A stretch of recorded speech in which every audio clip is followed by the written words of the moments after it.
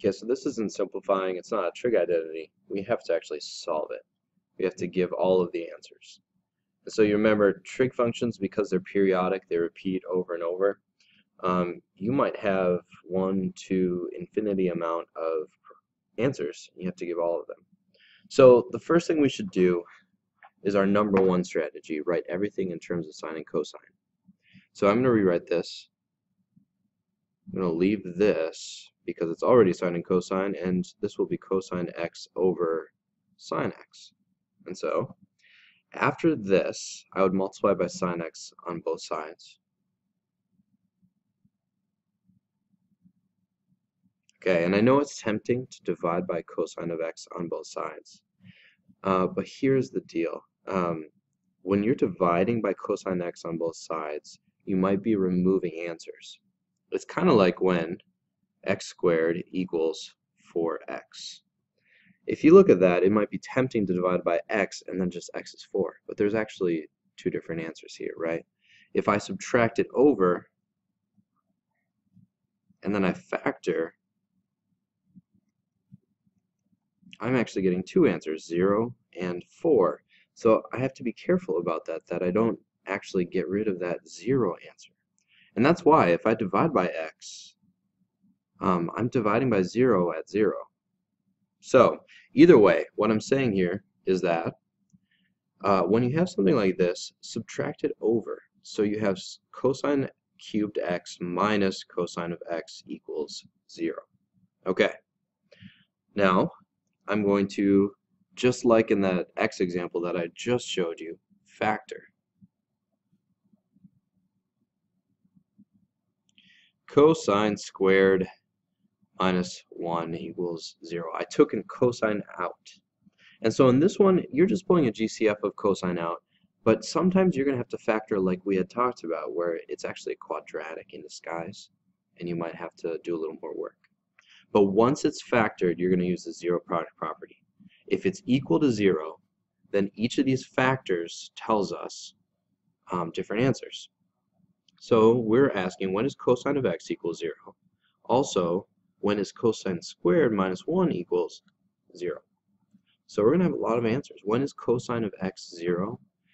Thinking of your unit circle, that would be at pi over 2. And then the other answer would be at 3 pi over 2. That's just on one rotation of the unit circle. Now if you think about it, pi over 2 and 3 pi over 2, they're all going to be repeating themselves every time you rotate around the circle.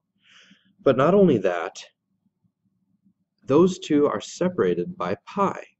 And so if I think about traveling by pi and then by pi again, instead of doing these plus or minus 2 pi k, I can just write plus or minus pi k.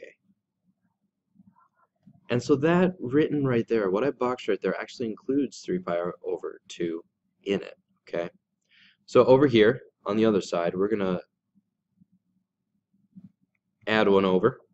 And then when we square root, we're going to have, again, two different answers.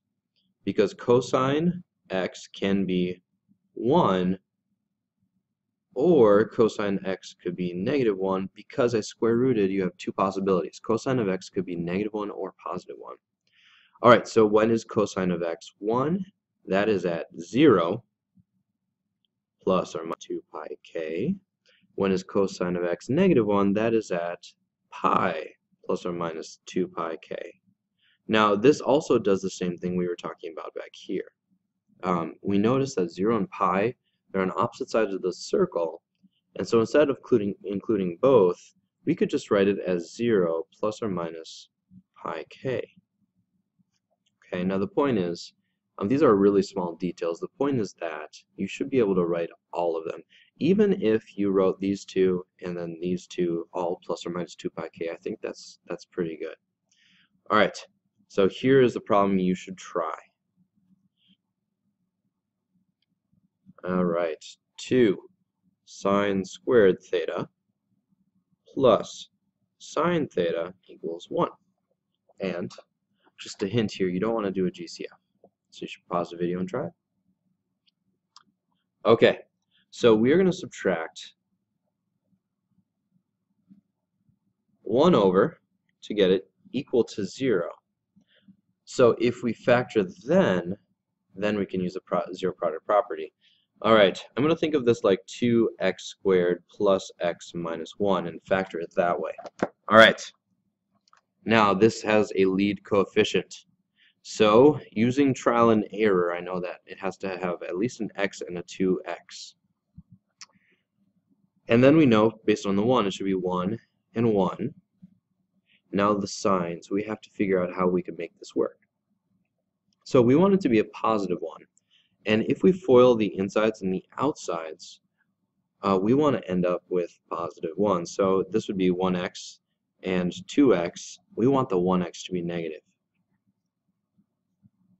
Alright, so what we're actually solving is sine of theta plus 1, 2 sine of theta, 2 sine theta minus 1.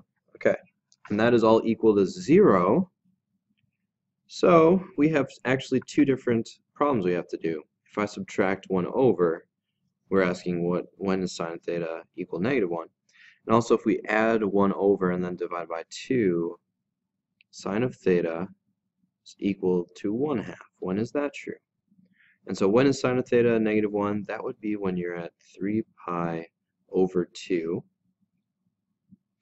And when is sine of theta 1/2? There are actually two places on the unit circle. There is pi over 6 and 5 pi over 6. Now there are three answers there, but we should probably include the 2 pi k for everything.